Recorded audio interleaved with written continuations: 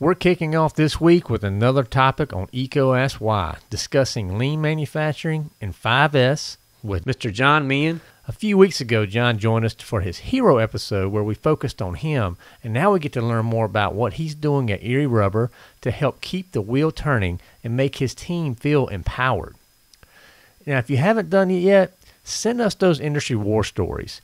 You can send us a DM on Instagram or Facebook, and they're going to be featured on an upcoming episode of EECO Ask Why. And if you have questions about the submission, feel free to reach out on the social media platforms, and we'd love to chat. Now, let's hear from Jon Meighan as he breaks down lean manufacturing and 5S for us.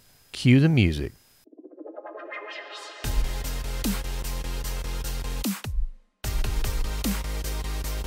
Welcome to EECO Ask Why. Today we have an idea episode, and we're going to be talking about a pretty cool topic, in my opinion. It's called lean manufacturing and 5S. And to help us walk through that topic, I'm very excited to have with me Mr. Jon Meighan, who is the president and owner of Lake Erie Rubber. So how you doing, Jon?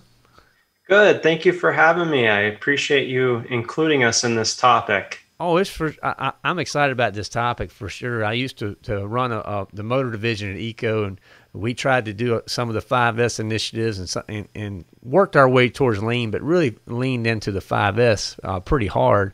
So I'm excited to walk through this with you and to explore this topic for our listeners. It's definitely something new that we haven't covered, so that always gets me going. So maybe just lay a base for us.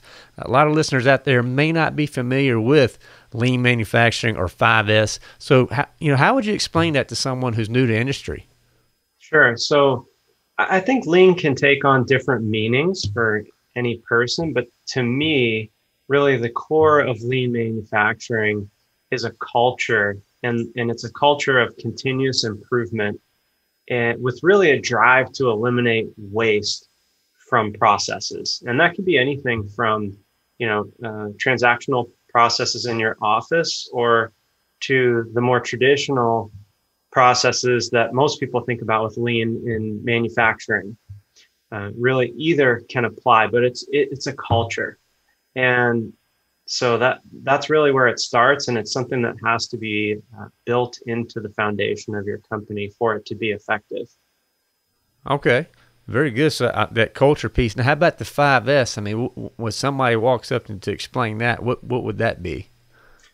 So I think that 5S is the foundation to lean.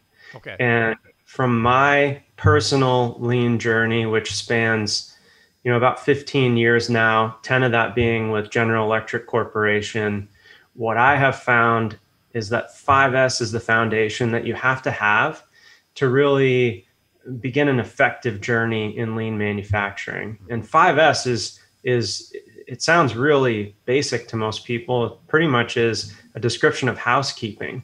But the thing about 5S is, again, it goes back to creating a culture around housekeeping and putting processes in place to make sure that you're consistent with it and that you sustain it over time. Right. And those 5S's are, just for the listener that may not even be familiar with it? So the 5S's are sort, set in order, shine, standardize, and sustain. And each one is a building block that allows you to go from something that might be disorganized to something that's organized, well labeled, and then also that there's a process around it so that you keep it that way for the long term. Okay, very good. And I know we're going to unpack 5S a little bit more in depth as we go through. I want to go back to lean. When you started, you were walking through that answer to lean, talking about the culture of continuous improvement and where you're really trying to eliminate waste. Now, a lot of things come to the front of my brain when I hear that from a manufacturing standpoint, but I may not always be right. So what are some examples of waste? Maybe paint that picture out there for us. Yeah, so the way that I always try to explain waste in its simplest form, it's doing something that doesn't add value for your customer. Mm-hmm. So an easy example would be a disorganized toolbox. So let's say you got a toolbox and you just got everything piled in there, and there's 5 people that use the toolbox, or maybe it's 3 people, 1 on each shift, and everybody puts the tools back in a different place. you're spending time every time you need a tool, you're searching for it. And if you think about that, your customer doesn't really want to pay for you to search for tools, right? They want to pay for you to use the tool to make something for them. So that would be something that would be wasteful. And that's where, 5S would come in and help improve that and eliminate that waste. Okay. That makes perfect sense, and definitely was an area that we tried to focus on in our shop production when we were doing that, because if you at least standardize on where some of the common tools are, that does eliminate a lot of steps. Exactly. Exactly. Okay, very good, very good. Now, doing research for this conversation, I ran across some things about transactional improvement when it comes to lean. So I didn't really get a full understanding of that. So could you maybe walk us through what that would be in terms of these types of initiatives? Sure. I think transactional lean it's a lot of people are confused by transactional lean because when they look at a manufacturing process, right, it seems really easy, right? You have to take these five widgets and assemble them into this one final product. Hmm. I'm trying to make that go more efficient. But really, transactional lean is just as simple. It really is picking a process. And to give you an example, we did a transactional lean project around quoting jobs. And so for us, right, you want to select a metric that you're looking to improve in a process that's transactional. So for us, there's multiple people involved in quoting a job to a customer. And we would like that to be as fast as it can be because that's what our customer wants. And so it's just like doing a process map for building an assembly, except you're building a process map on each one of the steps to get you from initial quote to actually sending it out to the customer. And so in our case, you want to select a metric that you're trying to improve, just like with building the widget, right? You're trying to use less man hours. For us, with making a quote, we want to reduce the amount of time it takes from the time we receive it until the time that we return it. Hmm. Okay.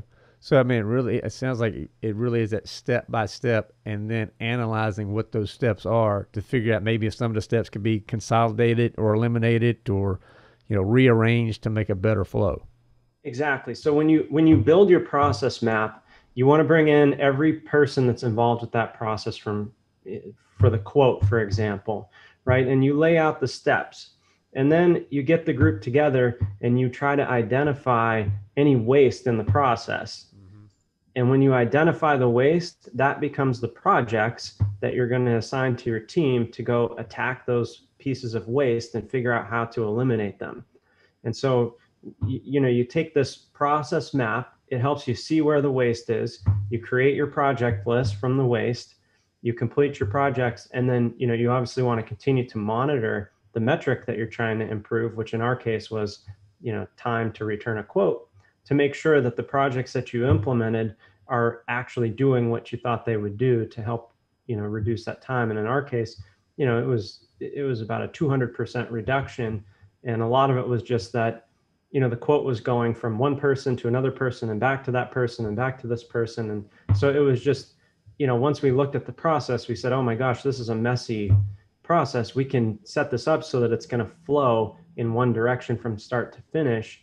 And it just makes it a lot easier and a lot quicker, which, is very beneficial when you're looking at different. I'm sure everyone has some sort of transactional process at their company that they can imagine is frustrating and takes too long and probably can be made better and more efficient.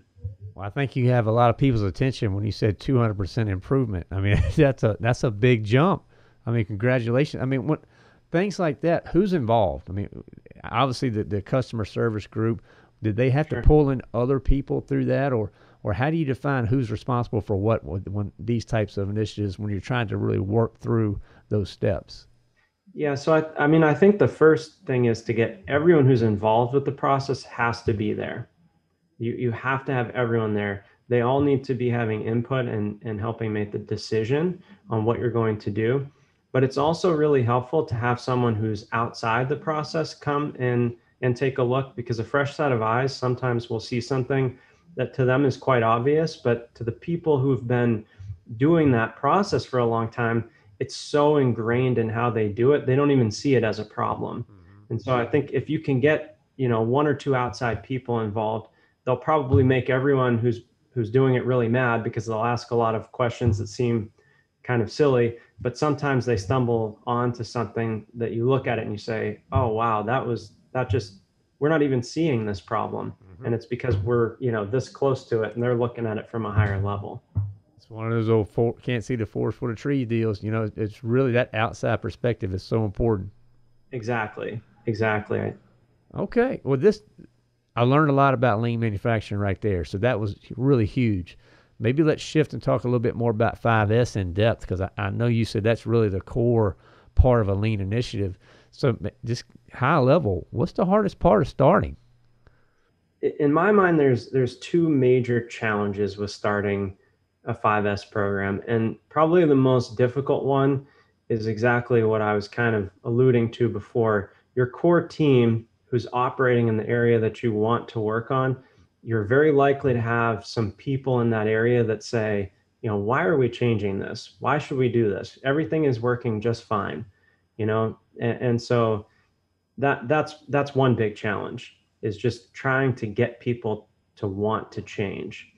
The other challenge that to me is really difficult is the starting the project can seem very overwhelming, because in my case, I worked at General Electric in two facilities that were 250,000 square feet plus, both of them, where we did these major 5S overhauls.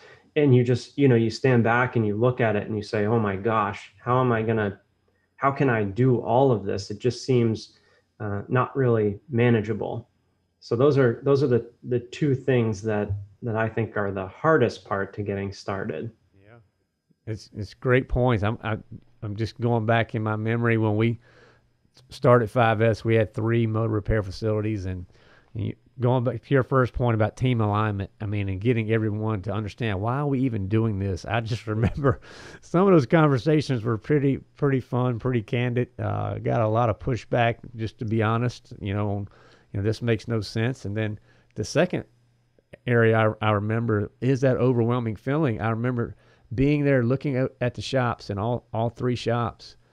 Where do I start? Oh my Mm-hmm. gracious. And what really grounded me was picking a, I think we picked like the test panel area for our case. Yes, And we just said, okay, each shop has a test panel. Let's get that area defined, right? And exactly. that made a big impact on us. So maybe what advice do you have for people listening on, like, how do you even select, from your Yeah. standpoint, a manufacturing process? Where do you even make those decisions on where to prioritize? Yeah, so I mean, sometimes it would be, you might want to start with something where you think it's going to have the most impact. Hmm. But my recommendation is not to think that way. My recommendation is to think about what is an area that you can manage and get completely through the process so that you can create a model area, kind of like what you guys did, right? You picked one area and finished that area.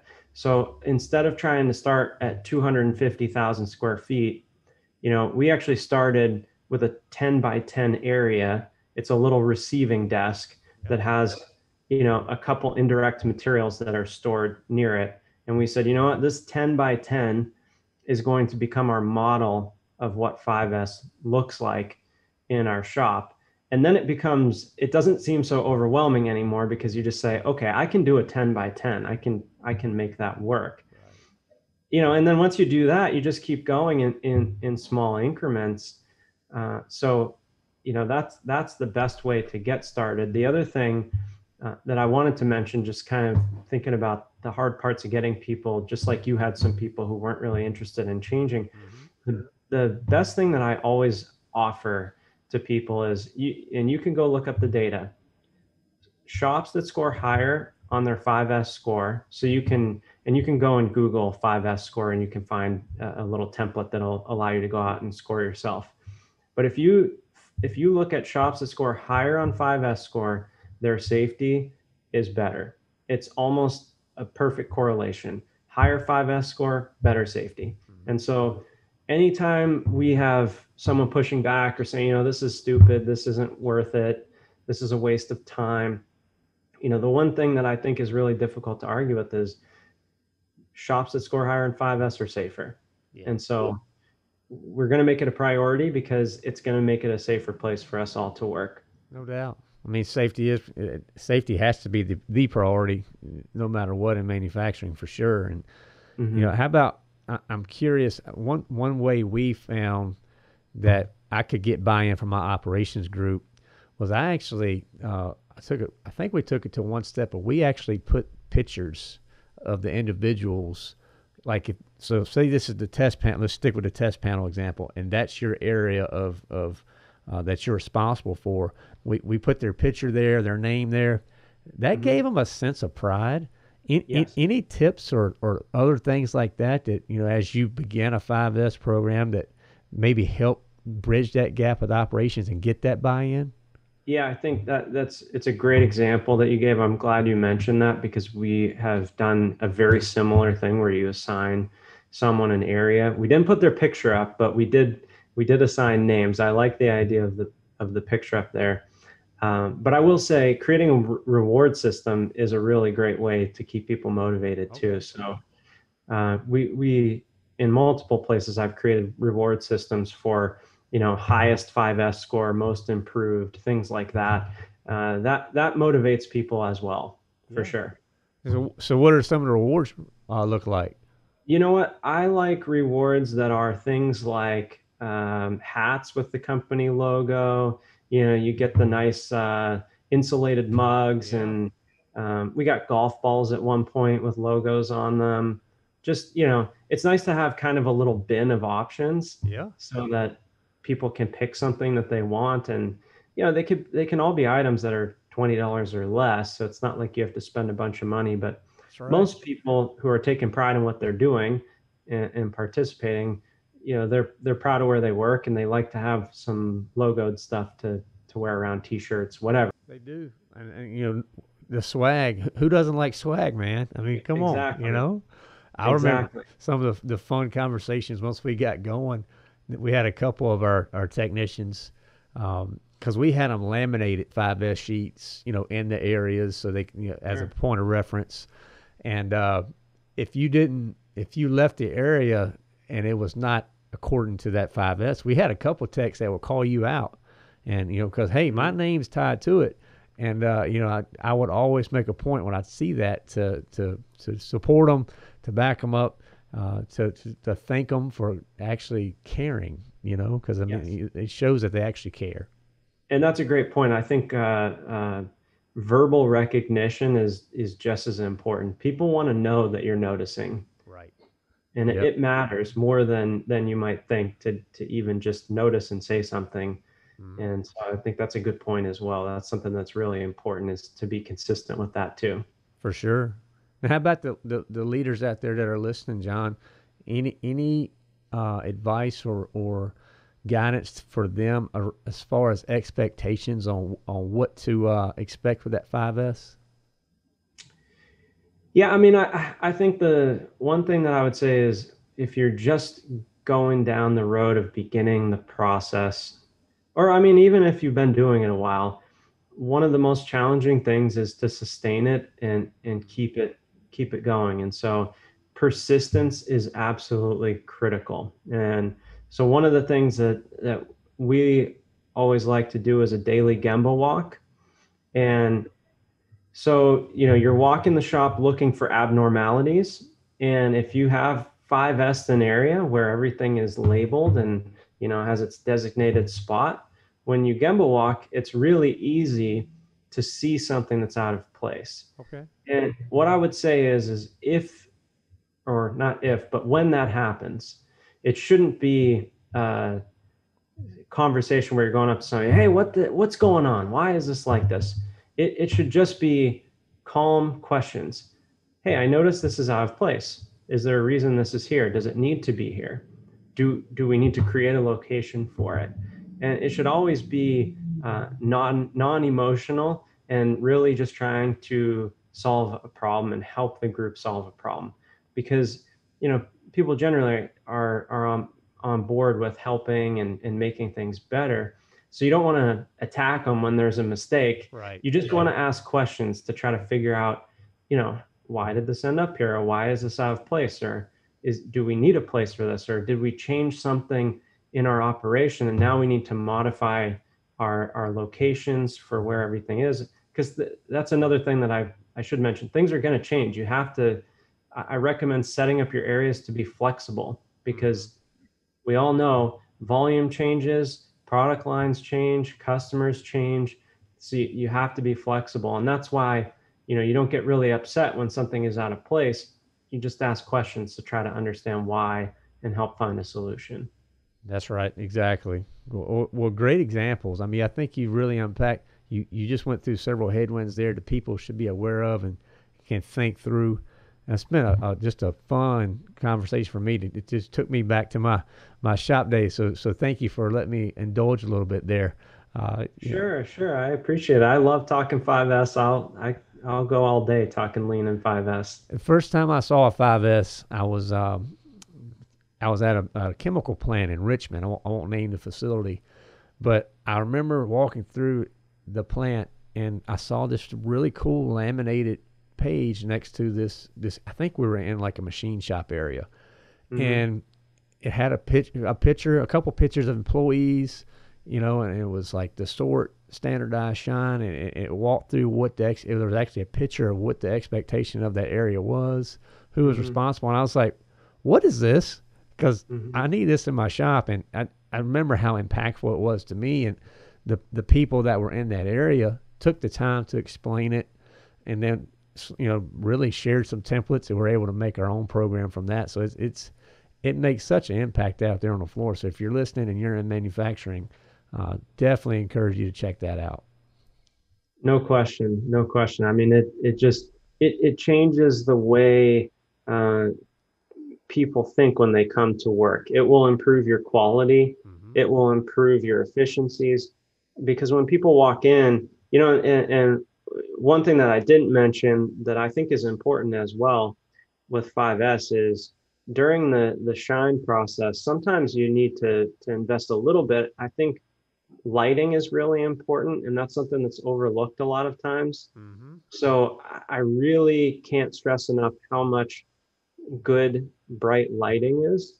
And the other thing I would say is I recommend doing it through your entire facility, including the offices, because if your employees are walking back in from the shop and they see that the office is a mess, or it just that kind of takes the wind out of your sails, because it's like, well, geez, you make me do all this, but in your office it looks crazy. So it should be something that is just, again, it's a culture thing, which means it should be everywhere in the company.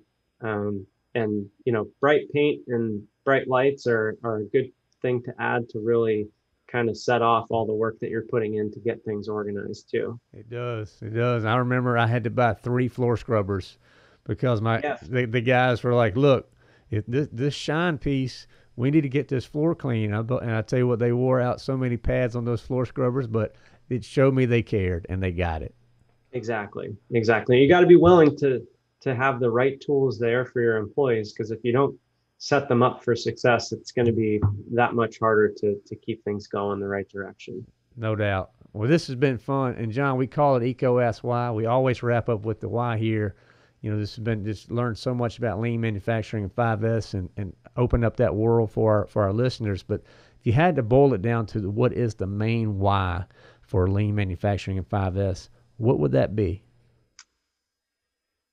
Gosh, I think the main reason why is that we're all out there competing in markets where we're not the only provider. I mean, unless you're really more brilliant than probably the rest of us, we're not the only provider of whatever we do. And so that your competition, at least some of them, are improving and getting better. And so, if you're not in that mindset of continuous improvement and you're just standing still, you're actually falling behind. So you may think you're standing still, but you're actually going backwards if you're not working in that continuous improvement mindset. got that right. Absolutely. Well, John, thank you so much. For our listeners that want to connect with John and follow him on LinkedIn and follow his company, you can check out our show notes. You'll be able to go right there and learn more. John, thank you so much for taking the time with us today and really enjoyed this conversation. Thanks, Chris. I appreciate it. I enjoyed it too. We'll talk to you again soon. Yes, sir. Thank you. Thank you. Thank you for listening to ECO Ask Why. This show is supported ad-free by Electrical Equipment Company. ECO is redefining the expectations of an electrical distributor by placing people and ideas before products. Please subscribe and share with your colleagues and friends. Also leave comments, feedback, and any new topics that you would like to hear. To learn more or to share your insights, visit ecosky.com. That's EECOASKSWHY.com.